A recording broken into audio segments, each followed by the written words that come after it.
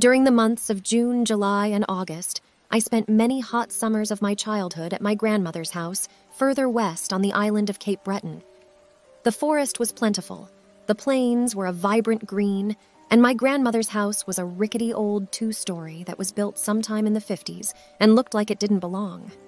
Despite its shortcomings, my childhood summers spent here were some of the best I ever had.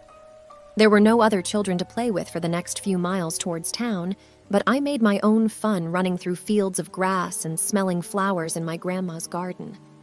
I can still recall the smell of my Nana's butterscotch muffins wafting through an open window, sweet and heavenly, and beckoning me inside. I can still remember the sound of cicadas and a warm breeze brushing my skin. I can still remember my grandma's face watching me from underneath the porch step, smiling with all her teeth and calling me to come inside. There were a lot of rules at my grandma's house, like no running inside the house with my shoes on and not playing in the garden. Some of them didn't make sense to me, like locking the windows and doors before bed, even though we lived miles from society. Turning off the television at 8 and being in bed by 9 was the worst on a night with no school. There were even unspoken rules, ones that I didn't ask my grandma about. Things like not sleeping with our arms and legs off the bed. Things like checking the windows and doors twice. Things like not pulling the shower curtain closed all the way, or hiding under beds and in closets, or pulling the cord to the attic off the nail it was wrapped around. Though some things were odd, my grandma was a very well-liked woman. She was lithe, and her hair was long, shining a bright silver that looked like it reflected the moonlight. While she usually kept her hair up in a tight bun, making the frown lines on her face prominent, when her hair was down, she could have been called beautiful. When my grandpa was alive, he would call her a silver fox, as once she was young and beautiful and quick-tempered, but she was the only one that could say something witty and clever to one of my grandpa's quips. Age made her soften herself. Her children made her emotional. My grandpa passing away made her sad and distant, but never once did I question her love for me. Grandpa spent a lot of time out west, so his visits home were rare but wonderful. My grandma used to say she liked having me around when he was gone during the summertime because it made her feel useful. I guess now that I look back on it, my Nana was lonely.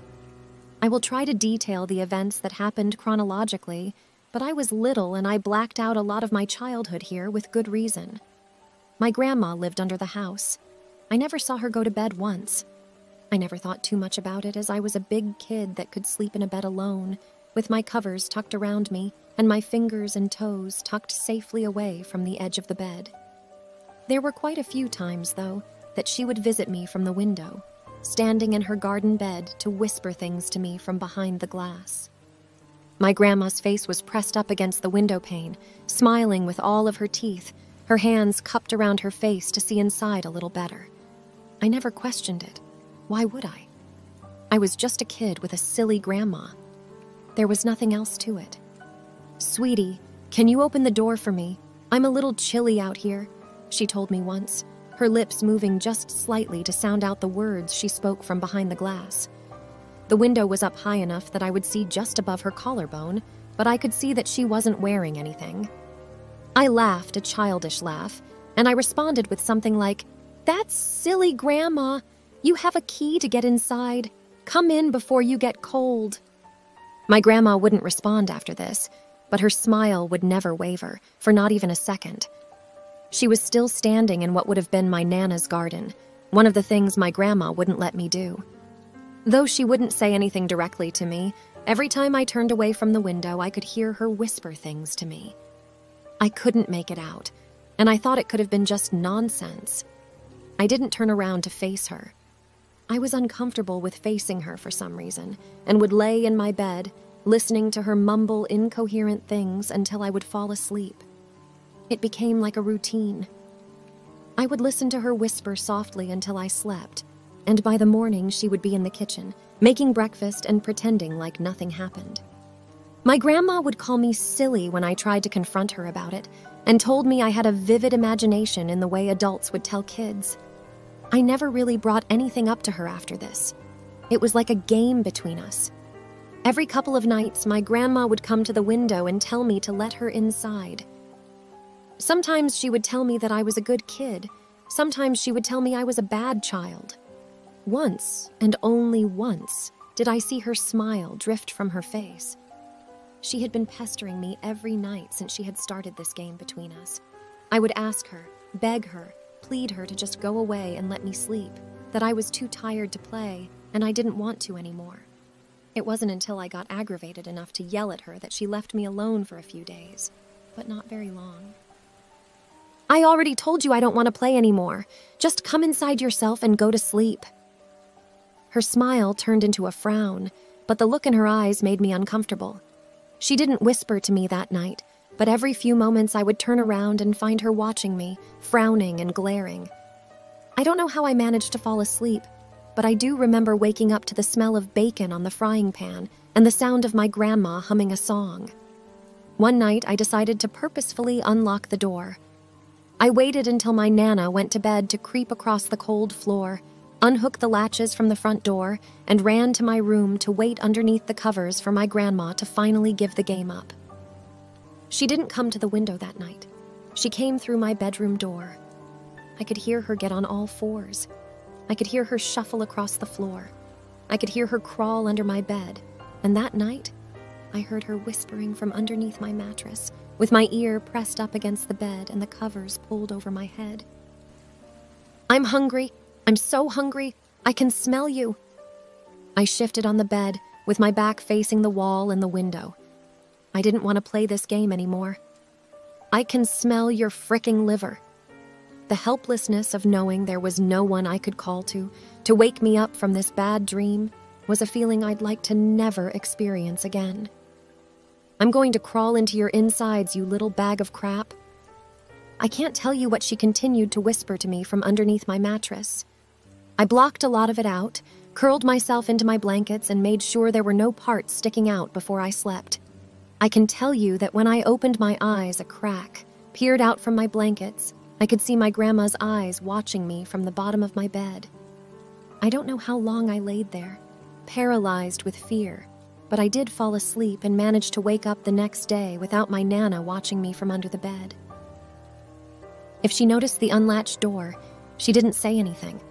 The look she gave me was a curious side eye as she put eggs on my plate. I can tell I broke her heart a little when I asked to go home. From that night on, to the next few nights before I went home, I made sure the door was locked twice. She visited me repeatedly until I left. I didn't look at the house getting smaller in the rear-view window, feeling like if I did, I might have seen her watching me back. I didn't go back to that house over the summertime. My grandma came to visit me quite a few times at my house, but there was nothing out of the ordinary as far as I can tell. The nightly visits were over, and a few years after that, my grandpa was diagnosed with late-stage Alzheimer's. My grandma and my grandpa were two of the most in-love people that you could have met without being overly showy. My grandpa's sneaky kisses behind the back of grandkids and the smile on my grandma's face when he would ask her for coffee was proof. I could see the pain on her face when she would talk about how he forgot her name again that day, or couldn't remember the name of his kids. I watched my grandma suffer through my grandpa's disease as he slipped, and finally slipped away. My grandma died a while after that, hooked up to hospital tubes and being sassy to nurses. Thankfully, she never had to experience the deterioration of her mind as Alzheimer's took her away from us. My grandma was spry, beautiful, clever, and a little weird. It wasn't until we went back to clean her things from her house that I asked my mom about it. She told me a lot of things that I wouldn't have been told as a child. She told me my grandpa was a war veteran who married a much, much younger girl who worked at a flower shop. They lived in poverty for most of their lives, and when he couldn't afford an engagement ring, he built her a house with his own 2 hands instead. I asked her in the middle of this about my childhood. I didn't mention the things I experienced. I felt like she, too, would have given me a flippant wave and a spiel about my imagination as a kid. Your grandma was a little superstitious. For a short time, we thought that she might have been getting Alzheimer's herself. My mother sighed as she tucked photographs into a cardboard box. There were just little things, like not remembering where she put her keys, forgetting about doing things in her garden, just little things. Suddenly, I felt like there was a weight lifted off my chest. That could have very well been the explanation for the oddities and the weirdness. I felt kind of rude saying it out loud myself. My mother got me to help her pack boxes into the back of her car, ready to start moving out her things from the house and let it become an abandoned shack in the middle of nowhere. When we finished packing, I hopped in the passenger seat, lit up a smoke, and looked back to give one final farewell to the place where I spent a lot of time with my favorite grandma in the world. The only thing is, as we were driving back home, why did I see her watching me from underneath the step with a smile on her face and far too many teeth?